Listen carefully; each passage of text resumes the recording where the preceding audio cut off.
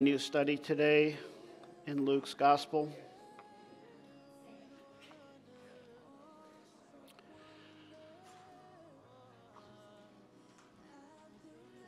I think I still hear music. I don't know if it's... There you go. Thank you. All right, Luke's Gospel, chapter 1, and we are going to read verses 1 through 25 together, and then we will jump right in.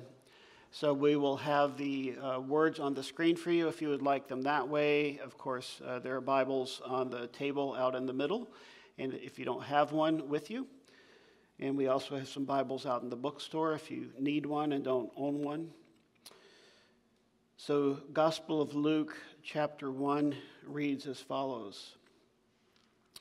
Inasmuch as many have taken in hand to set in order a narrative of those things which are most surely believed among us, just as those who from the beginning were eyewitnesses and ministers of the word deliver them to us, it seemed good to me also, having had perfect understanding of all things from the very first, to write to you an orderly account, most excellent Theophilus, that you may know the certainty of those things in which you were instructed. There was in the days of Herod the king of Judea a certain priest named Zacharias of the division of Abijah. His wife was of the daughters of Aaron, and her name was Elizabeth. And they were both righteous before God, walking in all the commandments and ordinances of the Lord, blameless. But they had no child because Elizabeth was barren, and they were both well advanced in years. So it was that while he was serving as priest before God, in the order of his division, according to the custom of the priesthood, his lot fell to burn incense when he went into the temple of the Lord. And the whole multitude of the people was praying outside at the hour of incense. Then an angel of the Lord appeared to him, standing on the right side of the altar of incense.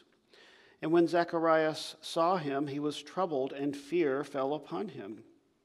But the angel said to him, "Do not be afraid, Zacharias, for your prayer is heard, and your wife Elizabeth will bear you a son, and you shall call his name John. And you will have joy and gladness, and many will rejoice at his birth. For he will be great in the sight of the Lord, and shall drink neither wine nor strong drink. He will also be filled with the Holy Spirit, even from his mother's womb. And he will turn many of the children of Israel to the Lord their God. He will also go before him in the spirit and power of Elijah, to turn the hearts of the fathers to the children, and the disobedient to the wisdom of the just, to make ready a people prepared for the Lord." And Zacharias said to the angel, "How shall I know this? For I am an old man, and my wife is well advanced in years." And the angel answered and said to him, "I am Gabriel, who stands in the presence of God. And I was sent to speak to you and bring you these glad tidings. But behold, you will be mute and not be able to speak until the day these things take place, because you did not believe my words, which will be fulfilled in their own time." And the people waited for Zacharias and marveled that he lingered so long in the temple.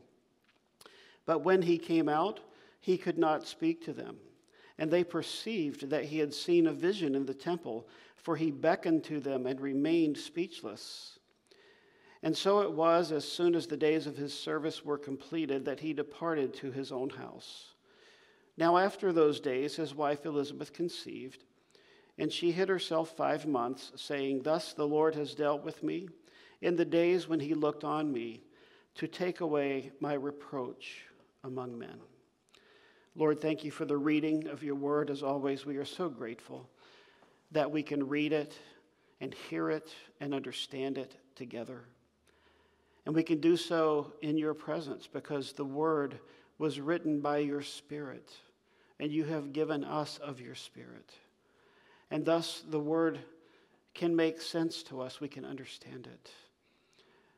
And Lord, we ask you to speak this word to us, and do so now, because your servants are listening. We are grateful to be here in Jesus' name. Amen. Whenever we start a new book of the Bible, I'd like to take a minute and just go through some background and history, and this being one of the Gospels, maybe sort of harmonize the Gospels a bit for you so that as we get into this study, you'll be better equipped to understand the Scriptures. We know that we have 4 Gospels: Matthew, Mark, Luke, and John.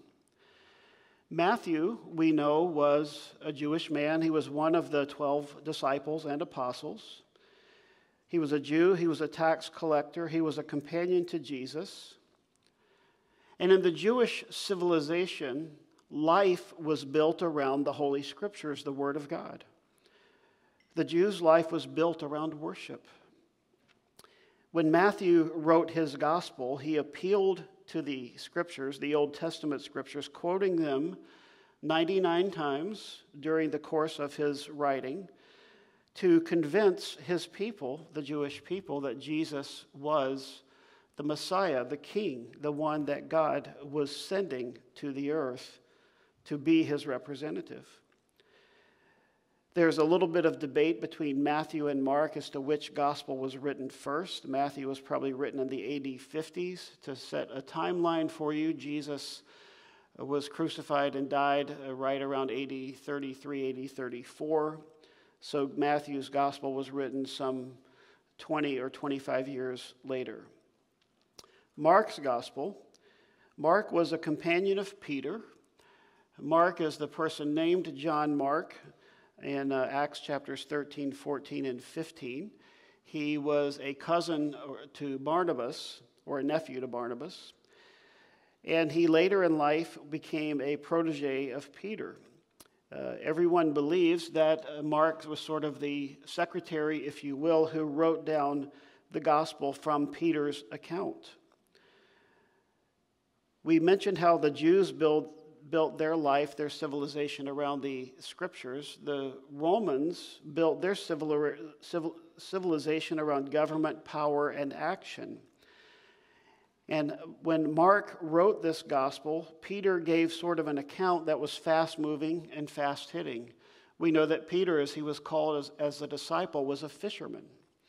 And so he was a man of action.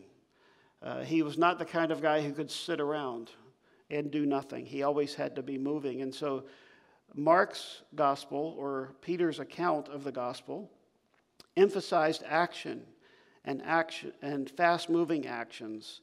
And it emphasized the fact that God was a God of action.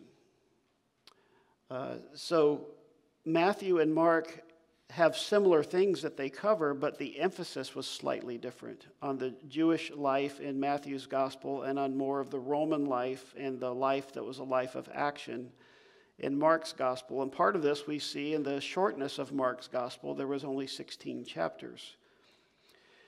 When we come to John's gospel, John was the last gospel written.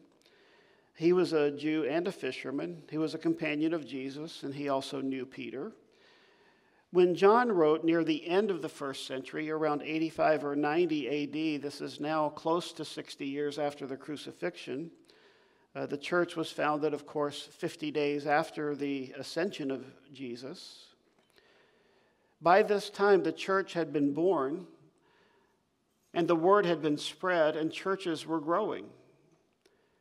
But false doctrine began to creep in, and as John wrote, he covered something that the other 3 Gospels hadn't covered, which was he focused on the deity or the lordship of Jesus Christ, the fact that Jesus was both God and man. And so as John wrote, he wrote to combat in part this foolishness called Gnosticism, which is something you can look up. We can go through that another time. There's a bit of explanation behind what that was. But Gnosticism essentially promoted what man thought over the Word of God. It promoted man's understanding of who God was. But then Luke's gospel, the 3rd gospel written around AD 60, we know that Luke was a physician. He was a companion of Paul. Luke also was not a Jew, he was a Gentile. So he, it turns out, is the only Gentile to actually write a New Testament record. Luke came out of Greek civilization and culture, philosophy, wisdom, reason. He was trained in those things. And he also, in addition to having training as a physician, also clearly had organizational skills. In fact, what Luke did as we get into his study, in both the book of Luke as well as the book of Acts, he wrote both of those, Luke did more of an investigative journalist approach. He interviewed people. He interviewed many, many people. Presumably, he interviewed all of the apostles he could who were alive at the time. He likely interviewed Mary, the mother of Jesus. And he includes a number of accounts that are not included in any of the other Gospels. Now, when we consider Luke and Paul, they were the two who wrote the most in terms of the New Testament. People wonder who wrote the book of Hebrews. We don't know. It's not named. Many believe Paul wrote Hebrews. If Paul did write the book of Hebrews, then he would be the most prolific writer of the New Testament. But if he didn't, and there is question on that, then Luke, by content, has written the greatest amount of content in the New Testament. And in order, it would be Luke, and then Paul, and then John himself. So what is the point here? Paul, in his writings, gave us more doctrine, but Luke's accounts were more important in laying a foundation for faith. Luke outlined the sweeping history of the first 30 years of the church, including the years of Jesus' ministry. Luke gives us a wonderful picture of the compassion of Jesus being a physician. He gave us a picture more so than the other gospel writers of how Jesus ministered to the needs of people. He documents the story of Jesus all the way from the Annunciation of John, which we just read about, to Jesus' ascension. Luke, being a Gentile, puts Gentiles in a favorable light in his gospel more so than the other gospels. Interestingly, Luke's gospel is the one most interested in the roles of women, children, and he looks at social outcasts and the poor more than the other gospel writers. Luke's gospel transcends the first century's neglect of women. We hear women's names more in Luke's gospel than in any other gospel. Mary, Elizabeth, Anna, Martha, her sister Mary, Mary Magdalene, Joanna, Susanna, the widow of Nain, the widow who gave all she had, the daughters of Jerusalem, the women in Jesus' parables. And he lists them more than any other gospel writer. The Gospel of Luke also emphasizes the subject of prayer, Jesus' prayer as well as the prayer of the people. He has 7 direct references to Jesus praying that are found in this gospel alone. Luke's gospel is also the gospel with the most emphasis on the Holy Spirit and on the joy of the Lord. Luke's gospel is also the one with the most emphasis on the good news itself, the gospel. And so Luke's account is going to be a great opportunity for us to draw near to the Lord in the way that God, the Holy Spirit, has used his pen to bring this account of the gospel to us. One of the things we're going to get into here in the very beginning is that the gospel period is coming on the heels of what was known as 400 years of silence, because when the Old Testament ended with the book of Malachi, God did not speak prophetically for 400 years to his people. And so actually Luke's account, because Luke goes all the way back to the announcement of John, the forerunner of Jesus, what we hear in these first few verses that we've just read is where God himself breaks the 400 years of silence. So it's incredibly important to us to listen to what God speaks after 400 years of silence. In fact, as we get into this, I was thinking about this last night. For many of us, it may have been a while since we've heard God's voice. Now, if you've read his word, you've heard his voice, but sometimes we We need to just know, Lord, am I hearing your voice speaking to me? And if it has been a while since you've heard God's voice, then I just want to let you know today, as we go forward in reading God's word and studying it together, that this is a day when that silence can be broken in your own life. May you and I both hear and heed the voice of the Lord. It would be fair to say, as we enter Luke chapter 1, verse 1, that the word of the Lord was rare in those days. We just read that back on Wednesday night in our study in the book of 1 Samuel. And that phrase in the Old Testament means that God wasn't speaking much primarily because people didn't want to hear. And that's sad, isn't it? To think that God himself would stop speaking because people don't want to hear what he has to say.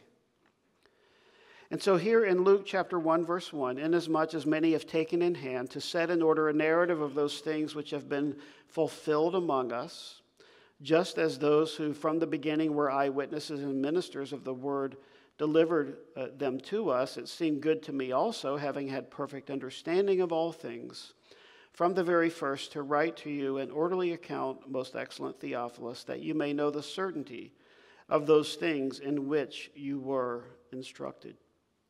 Here's something interesting for us. These first 4 verses in the original language are written in one sentence. So they are spoken as one theme. They are written in a classical style and even in an academic style, but here's the interesting thing.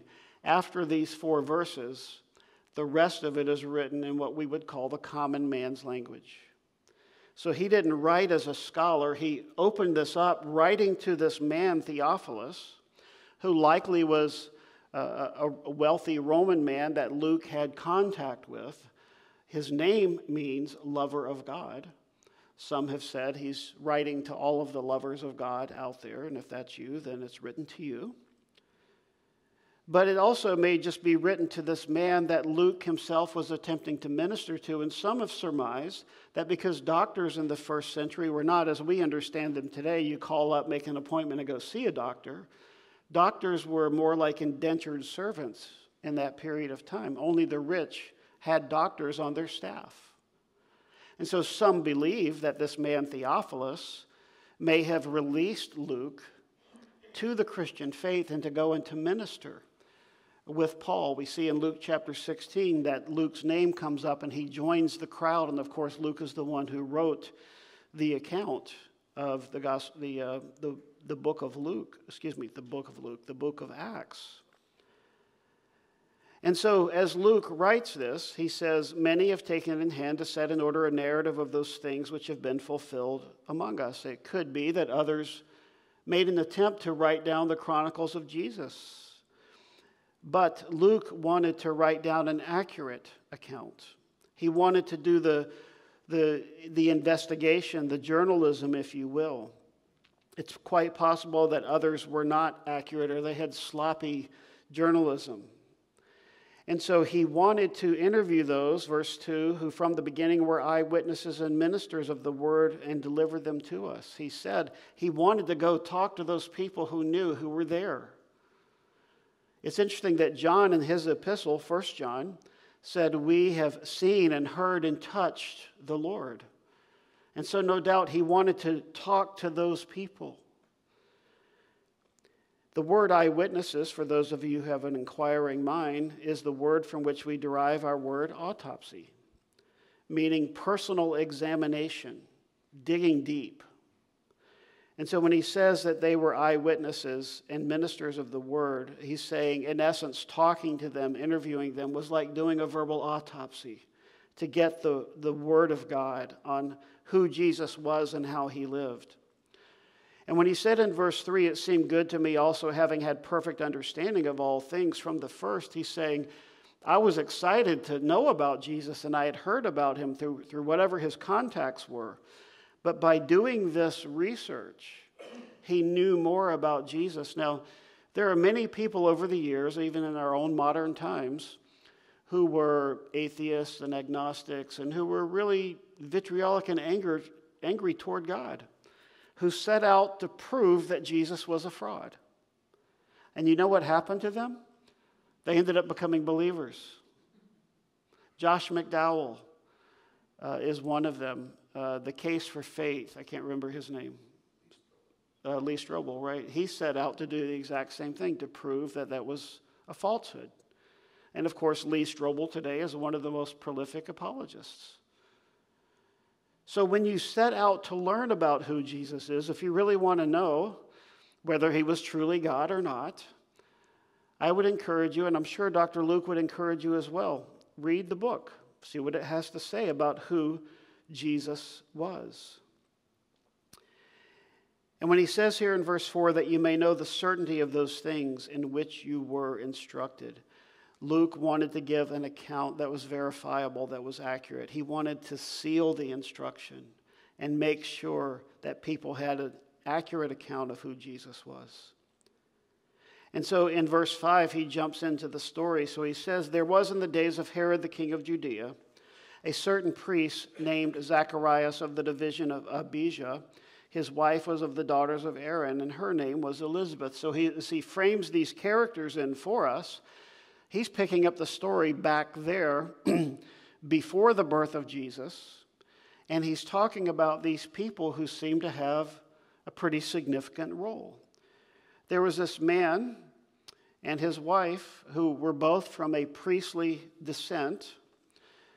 The division of Abijah of that day was a priesthood organized into 24 divisions, and it was in keeping with the Old Testament law. And it turned out that during this time period, there were about 24,000 priests in Jerusalem, far too many to minister at once. So we'll learn as we get into the story that they drew lots, and they got to minister just a short time each year, and some of them only got to minister even once in their lives. So to be a priest and to have your ministry very, very limited would be, on the one hand, frustrating. But on the other hand, when your number came up that you could go and minister, it was considered not only a great honor, but you realized that in your life that this was a great privilege and responsibility. We learned that Zacharias' name means Jehovah has remembered, and Elizabeth's name means God is my oath. That will become significant as we go through their story. Verse 6, they were both righteous before God. This doesn't mean they were perfect, but what it meant was they were attempting to the best of their ability to follow the Word of God and to live the way He wanted people to live, walking in all the commandments and the ordinances of the Lord blameless. So they were keeping themselves pure and obedient to the Lord, but, verse 7, they had no child, because Elizabeth was barren and they were both well advanced in years. This is not the first time we've read in the Bible that a woman was barren, that she wasn't able to have children.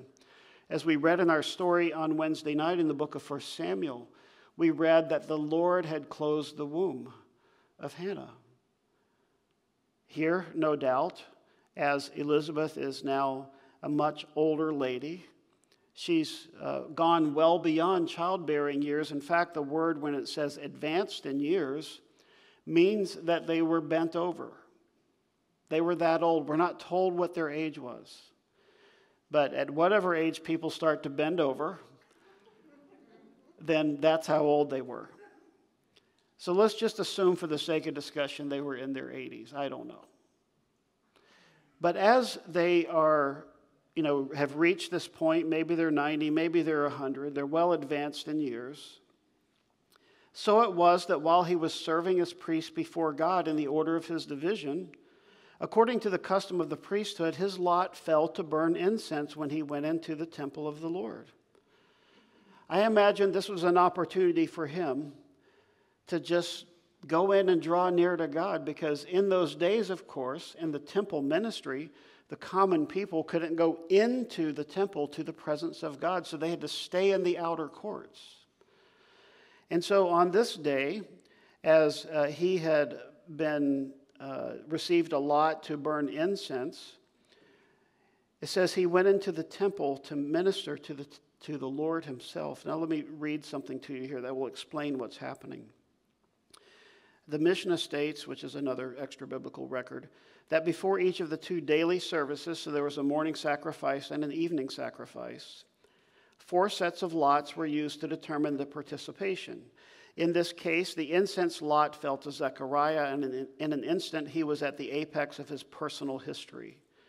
The honor of offering incense was the grandest event in all his earthly existence. Many priests never had the privilege of offering incense, and no priest was allowed to do it more than once. Now, here was the significance of offering incense. If we go back to the book of Exodus and look how God established the tent of meeting, the tabernacle, there was to be a continual burning of incense, as there was to be a continual light in the presence of the Lord. And the incense, we are told very clearly, was to symbolize the prayers of the people going up before the Lord himself. So when the priest would go in, what actually happened is 3 priests would go in, and they had 3 different responsibilities. One priest would carry in on a little plate the incense.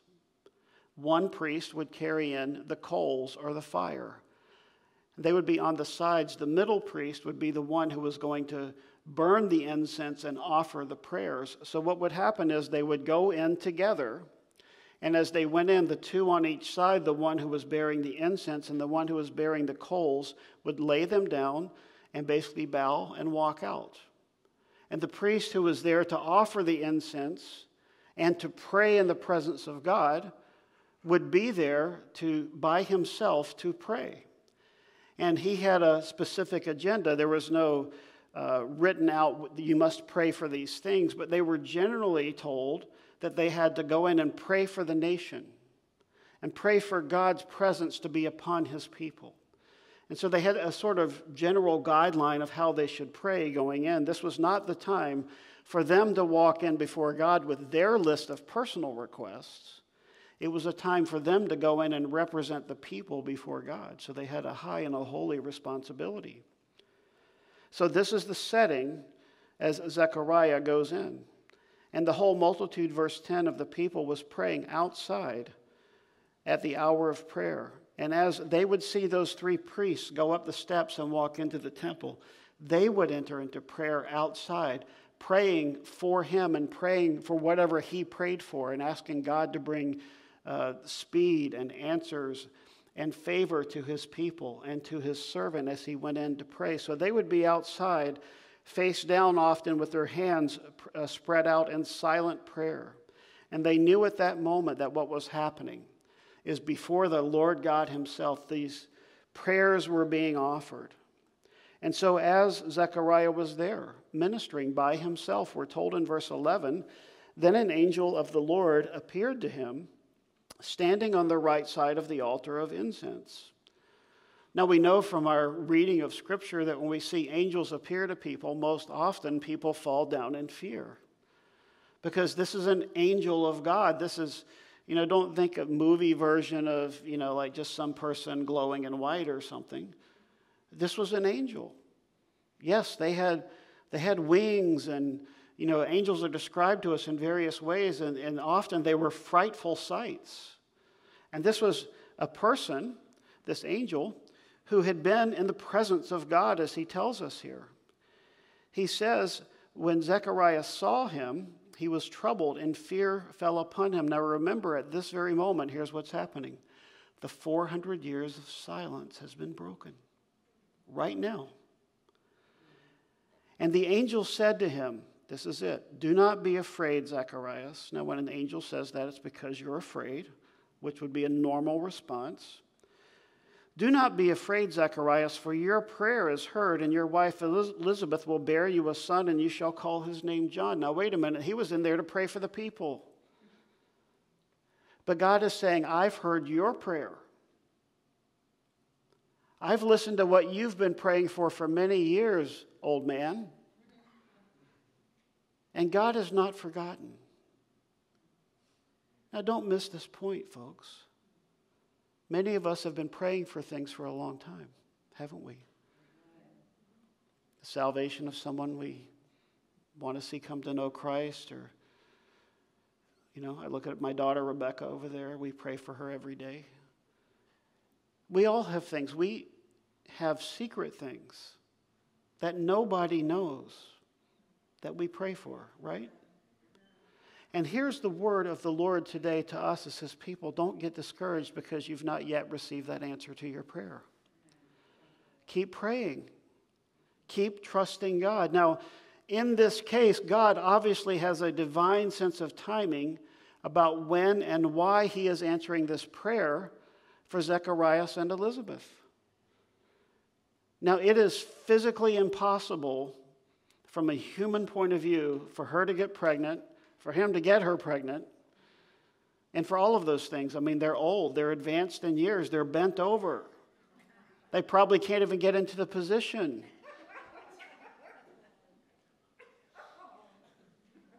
But the angel said, don't be afraid. Your prayer is heard. Your wife Elizabeth will bear you a son, and you shall call his name John. Here's the name John. Jehovah has shown grace. God has been gracious to you.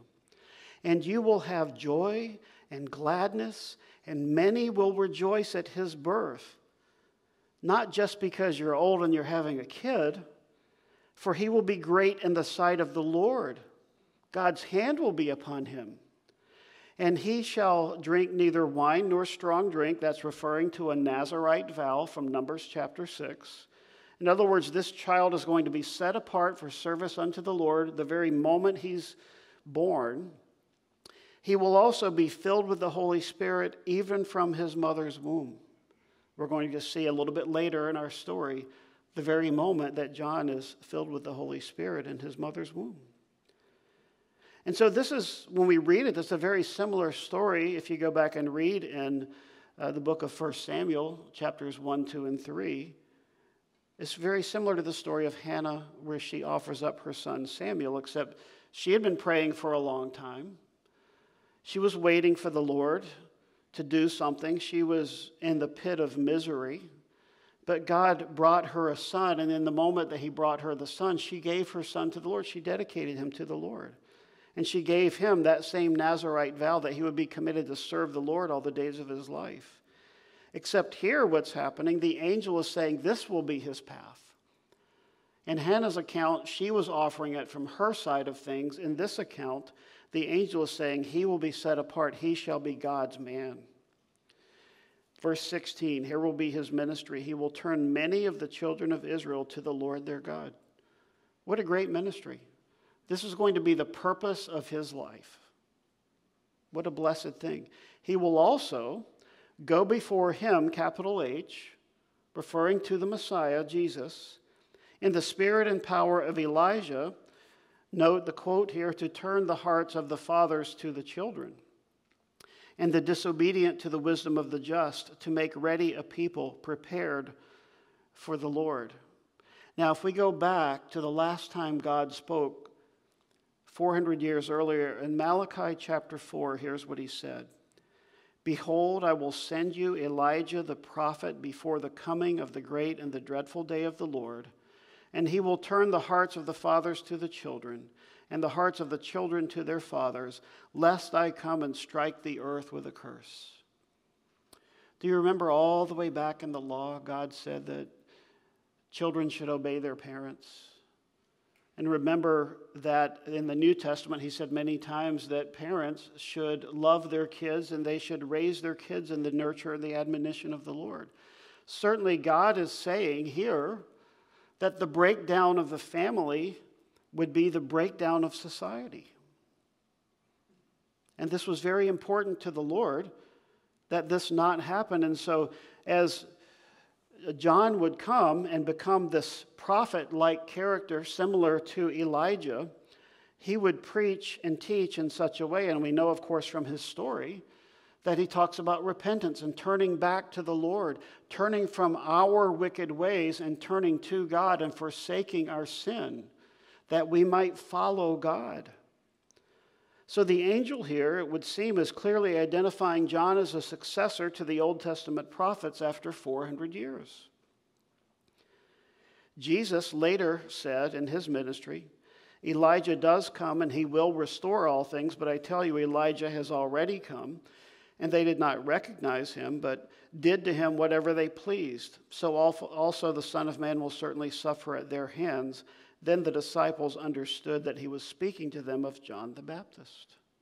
So Jesus even refers to John the Baptist as being the one who fulfilled that prophecy from the book of Micah. In verse 18, and Zacharias said to the angel, "How shall I know this? For I am an old man, and my wife is well advanced in years." What he's questioning in this moment is, how could God do this? So he's thinking physically. He's thinking, obviously, she can't have a child. And this whole process, how's it going to work, Lord? And isn't this just like the questions we so often ask? When we read God's word and he says he's going to do certain things, and we sit there and go, but God, how are you going to do that? Because partly we want to understand, but also partly we don't believe he's able or he's capable. Now later we're going to find out in our story that when a prophecy is also given to Mary and Joseph, Joseph will ask a question in a similar way, but on the surface it will sound the same. But the difference is, in Joseph's case, he wasn't questioning the ability of God. He wasn't, speaking in unbelief. He was just asking God simply how it was going to go. In this case, it would seem Zacharias is speaking in unbelief. Because, verse 19, and the angel answered and said, "I'm Gabriel, who stands in the presence of God. And I was sent to speak to you and to bring you these glad tidings. But behold, you will be mute and not able to speak until the day these things take place," meaning until he's born, "because you did not believe my words, which will be fulfilled in their own time." So unfortunately for Zacharias, he wouldn't be able to speak. He would still receive the promise. But for 9 months, he's not going to be able to speak. This was an interesting perspective someone shared. Zacharias looked at the circumstances first and at what God can do last. We are tempted to think this is logical. But if God is real, there is nothing logical about putting circumstances before God. In other words, we need to learn to take God at his word. If God says he can and he will do something, then we need to trust that he both can and will do it. As opposed to going, well, God, how are you going to do that? My wife's too old. I'm too old. This is a young man's game, raising kids. We can't do this.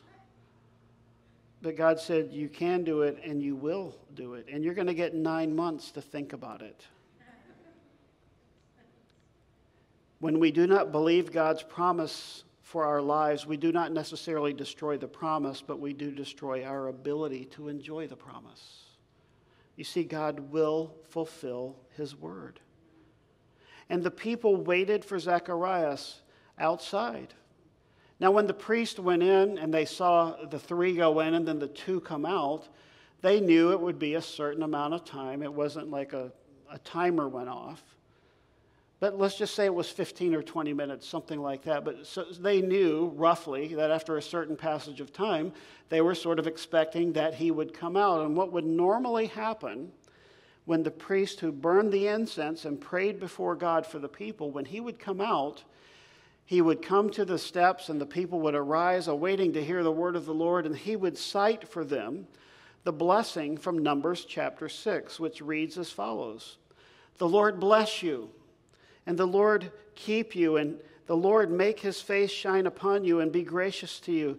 The Lord lift up his countenance upon you and give you peace." So as Zacharias came out, they arose expecting to hear that blessing of the Lord upon them. And instead what they got, as the people waited, they marveled that he lingered so long. So he's in there a long time. Something's happening. Must be getting a revelation from God.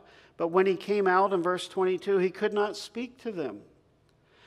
And they perceived that he had seen a vision in the temple, for he beckoned to them and remained speechless. So he's trying to learn sign language on the spot and somehow communicate that he did meet with the Lord and the Lord sent an angel to speak to him. But how do you do that? You're playing charades. And how do you do that in just a moment? And you're so excited because of what God has spoken to you. And so it was, as soon as the days of his service were completed, that he departed to his own house. So it just kind of now cuts to the fact that his service is over. They go back to their home. His time of service is over. His lot of service is done. And it says, after those days, his wife conceived, and she hid herself 5 months, saying, thus the Lord has dealt with me in the days when he looked on me to take away my reproach among people. You see, for a lady to not be able to bear children in this society was viewed as, in many respects, a curse, or perhaps even in the judgment of God upon them for something that happened. And so often, isn't that the way we view things when God isn't answering our prayer, or we think things just aren't going well in my life and it must be because of me and my sin, or God doesn't love me, or whatever reasons we come up with. And here she's got an answer. God has finally answered her prayer. And while the discipline of God may be a real thing for you and me, understand this: God loves you. And just like a parent who has to discipline their child when something maybe goes wrong in their life, or they don't, obey the Lord and they don't follow the Lord, God has not removed his blessing. He still loves them. He just has to bring discipline. He has to bring correction. And with correction comes instruction and an opportunity to repent and to get back on the right path and follow him. So for us today, as we are here, and hopefully for us, the silence is broken. May you listen to the voice of God. But don't listen with the intent of discerning, well, if I want to do that and I like it, I'll follow him, and if I don't like it, I won't. Because I can guarantee you in that circumstance, you won't experience his blessings. But if you are willing to listen and to heed his voice and do the right thing and follow the Lord, then God will bless you. But here's where it starts, and I can't put these things together, right? As Gina was speaking, I was thinking about the fact that, we prayed for her. She's come to faith in Christ. We prayed for Emma. Hopefully she believed. I believe in my own heart, I believe that she believed. I hope she did. But until a person comes to the place of believing in the Lord Jesus Christ, nothing's going to get right. Things are not going to go right in your life until that happens. I can promise you that. You're going to be frustrated. You're going to have turmoil. Until you come to Christ, until you believe in him, nothing's going to change. I don't say that in any kind of a mean or a harsh way. It's just the truth. It's like when you go to the doctor, you're like, I'm just going in for a checkup. Everything should be fine. And they say, look, we found a spot here on the x-ray. It doesn't look good. When you get that news, it's like, whoa. But you can beat it if you do these things. And here's where it starts for every human being on the face of the planet. Believe on the Lord Jesus Christ and be saved. Let the silence be broken. Hear the voice of God and obey the voice of God. Lord, thank you this morning for your word. Thank you for speaking to us. Thank you for this amazing study in the Gospel of Luke, and may our hearts be open to the things that you have for us, Lord. And may we just lay down our pride, our resistance, our kicking against the things of God, and just surrender, capitulate, give in to the Lord. And allow him to come into your life and to begin to change your life and to conform your life to truth, to the goodness of God.